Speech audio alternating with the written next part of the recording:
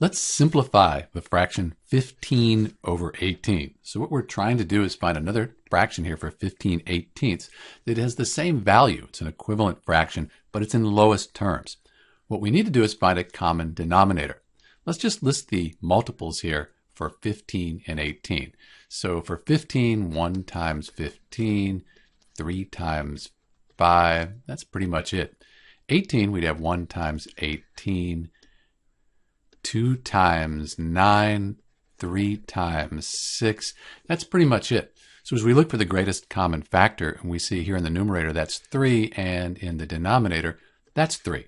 So we're going to divide each of these by 3. Let's move this. So 15 divided by 3, that's 5. 18 divided by 3, that's 6.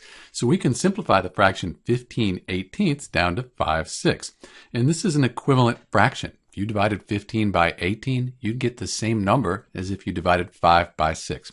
We've just reduced 15/18 down to 5/6. This is Dr. B. Thanks for watching.